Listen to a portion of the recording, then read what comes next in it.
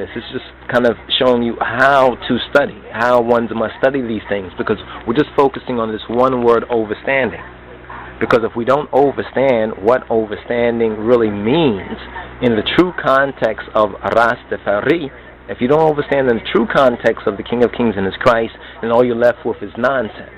And this is one reason why you see a lot of Rasta and Rastaism, you understand, and ones out there. You see a lot of nonsense because they have not been taught. Some of them are unteachable and disagreeable. They haven't been taught, you understand. But either they submit to the King of Kings and His will, or they are damned.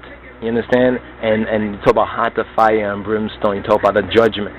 You understand? Especially for those of us who say we are Rastafari and don't submit to the will of His Imperial Majesty in Christ. If we don't submit to the teachings of His Imperial Majesty, carry that name and go forward and give a misinterpretation or misunderstanding to both ourselves and others of what a Rastafari is. And see, many of us, when we look at our lives in the true light of the King of Kings and His Christ, of course we repent.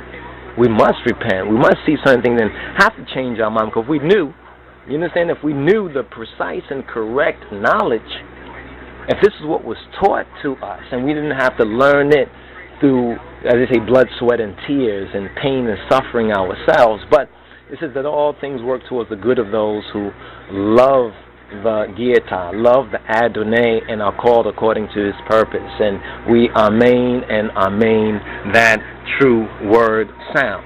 So let's go forward in this study of epignosis, because just from this definitionary right here, you understand, which is based on the Metaf Kedus, and we'll show you furthermore how the link is there to the Haile Selassie, the first Bible. But first we must begin with the language that many of us do understand and do know. This is just kind of showing you how to study, how one must